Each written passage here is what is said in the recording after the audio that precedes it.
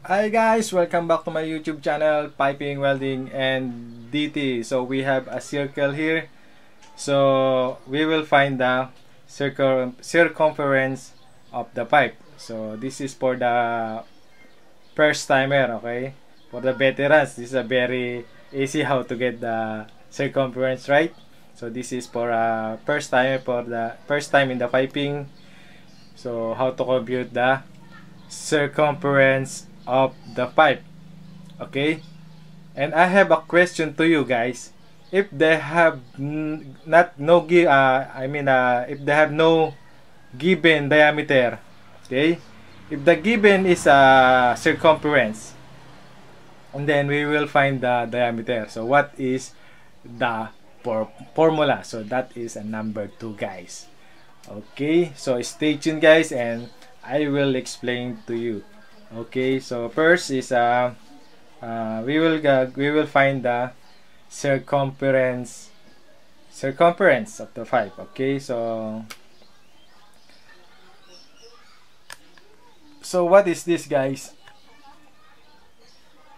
So that is pi, right?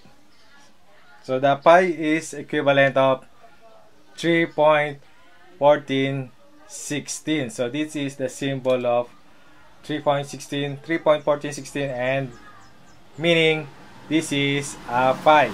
Okay, this is a pi. Okay, 3.1416.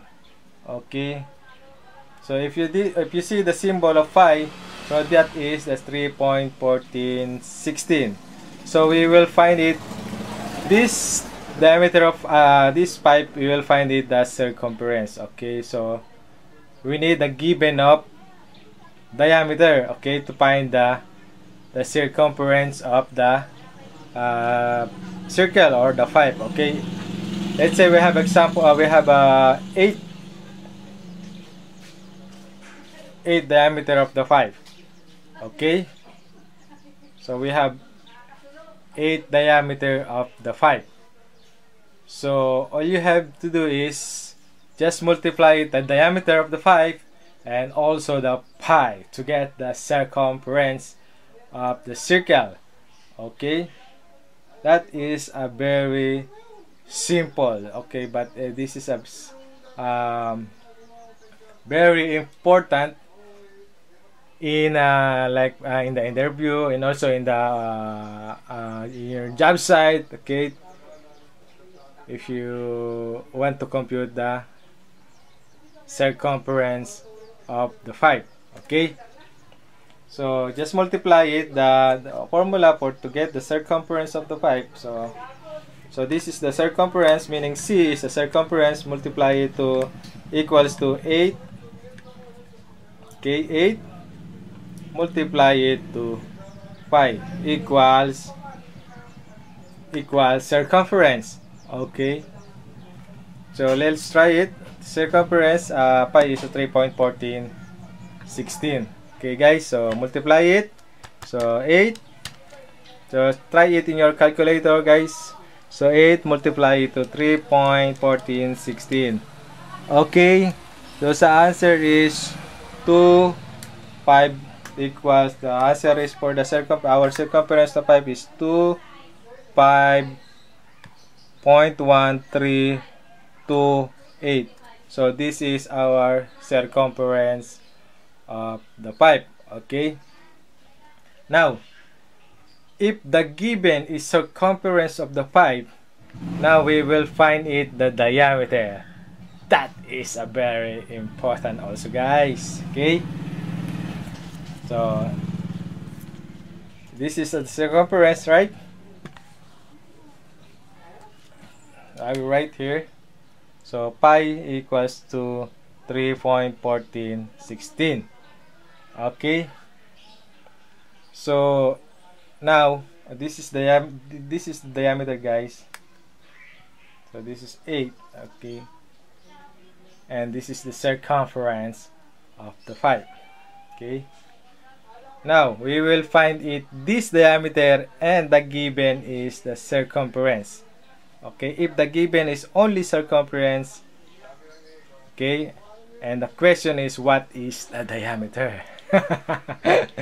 Okay, so the formula for that is circumference. This is the circumference, right?